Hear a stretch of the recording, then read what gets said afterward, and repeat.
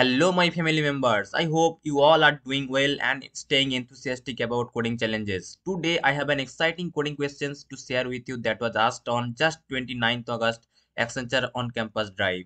So without any delay, let's go to the question. And before we proceed to the question, I would request you to please watch the playlist regarding Accenture on campus coding question. Link will be given in the description box and please subscribe this channel. Okay, let's go to the question.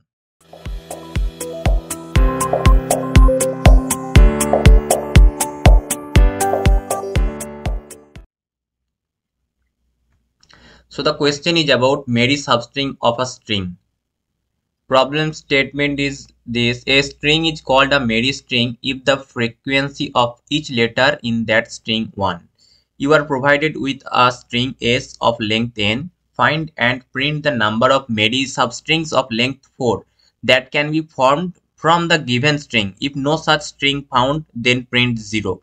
Input format is this: the input consists of two lines. The first line contains n, which represents the length of string s. The second line contains the string s, and input will be read from the stdin by the candidate. Output format is this: find and print the number of Mary substrings of length 4 that can be formed from the given string.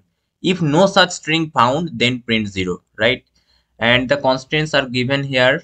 The input string should only consist of lowercase English alphabets, and the input sample input is 9, and A B C D E F G G H is the string, right? And then answer, I mean output, is 4.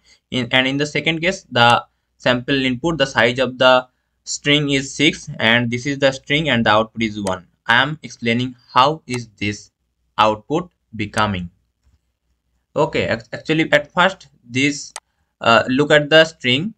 If we divide them by 4 letters, then we will get A B C D at first, then B C D E, then C D E F, then D E F G, then E F G G H, sorry, E F G G, and then F G G H, right? So in how many words or how many substring there are only one, I mean the frequency of letter is 1. That means unique letter in each substring presents. No repetition of letters are there. How many words or substrings are there? Look at here carefully. FGGH does not meet the condition. This also does not meet, but ABCD, BCD, and CDEF, DEFG does contain unique characters. So, and these are these are length of 4, right? So these 4 are counted. So the output is 4. And in this case also, if we divide them, GFFC and FFCG and FCGI, right? So we found that only in these two cases F is repeated, so this should not be counted, right? And this is fully unique. I mean the characters are fully unique. That's why we are counting 1, right? So I hope you have got the logic, right? Okay, let's go to the solution part. And before you proceed to the solution, I would request you to please pause the video and try to solve the question by yourself. Assume that this is your exam hall and you are solving the question, right? So let's solve. At first let me write the code, then I will explain, right? So def count Mary substring, right? S is the argument, right? N is the length of S, and we will check if n less than, we will check if n less than 4. If so, then return 0, right? And in this function we will take another driver function or helper function, is Mary, right? Sub, and it will return count of sub dot count C. I'm explaining whatever I am writing, right? All the syntaxes in this code will be explained. Just have patience. So we are now initializing Mary count is equal to 0, in which we will store the count of the Mary string, right? Okay, now let's run a for loop for I in range n minus 3 and sub is equal to s, and we have to use slicing, right? I plus 4 to store the sub arrays. Now check if is Mary sub. If it is true, then Mary count plus is equal to 1, and it will, after that, it will return the Mary count, right? So I hope this is okay. Just run it. Okay, this is okay. Now write the driver code. So input was the size of the string, right? So int input and the string input, right? Now just store the result is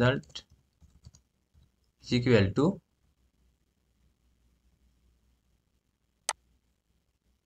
let me copy that and paste that. Okay, now print the result, then it will be okay, I think.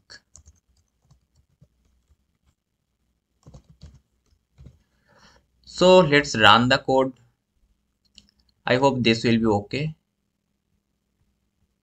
Okay, let's run. So first input was A B C D E F G G H.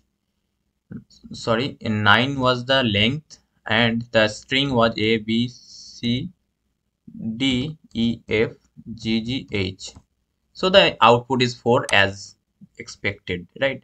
And the next input was 6 was the length and G F F C G I. So the output is 4 as expected, right? So this code is fully okay, right? Okay, let me explain the code a little so that it could be easier for you. At first we are defining the function and taking the argument as s, and this n is the length of the s, and we are checking if n less than 4, then we are returning 0, and then we are defining a helper function is Mary, which is taking an argument substring, right? And it is helping or returning to help us a boolean value true or false. It is checking if the count of C, if there is any duplicate value in the substring, then it will return false, and if it is checking if there is any unique value in the string, then it will give true, right? And we are initializing in here Mary count is equal to 0, which will store how many Mary string are present in the string. And we are running a for loop which is from 0th index to n minus 3 index, because we are storing sub arrays up to 4 index, up to 4 length 4. So that's why we have to go visit up to n minus 3. And we are storing sub arrays by slicing if so, and we are now checking if is Mary sub. That means if the characters in the sub array are unique, so Mary count plus is equal to 1, right?